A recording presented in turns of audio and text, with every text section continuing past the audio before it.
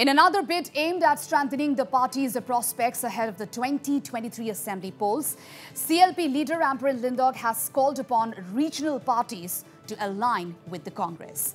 While speaking to Northeast Live, Lyngdoh said that barring 2018, the regional parties have always aligned with the Congress whenever there has been a hung assembly. Hence, there is no reason why the same can't be done again. While taking an indirect dig at former Chief Minister Mukul Sangma and 11 other MLAs who left the party, Ampareen Lyngdoh said that the Congress has been rid of baggage that prevented the alliance in 2018. Congress has always had coalition governments whenever there was a hung house. And every time down the ages except 2018, we've always partnered with regional parties to provide for strong governance to the people of the state of Meghalaya. Now, in 2018, there's a different story altogether.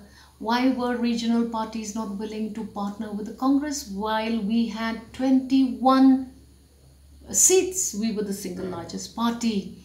Now, all those deterrents that stopped regional forces from collating with the Congress are now part of history.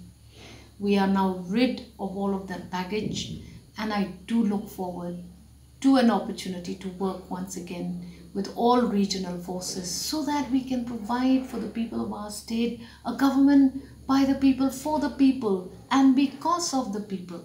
We need to be united on one front to be able to rid from this bullying that is going on and on and on across the country, let alone just in Meghalaya. Meanwhile, the CLP leader has expressed happiness over the fact that the UDP has termed it a Khasi party. I'm happy that the UDP now believes that we are all also Khasi. Whatever gave the UDP the impression that we were a non-Khasi party, of course we are very much Khasi. Of course we are a tribal build, and doesn't really matter.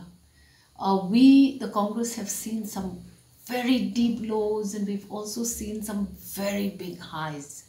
Politics changes at the snap of a finger. So let me tell my friends from the UDP, since we are also reduced to 5 and you were always around these numbers, let's look at 2023 and let's work together.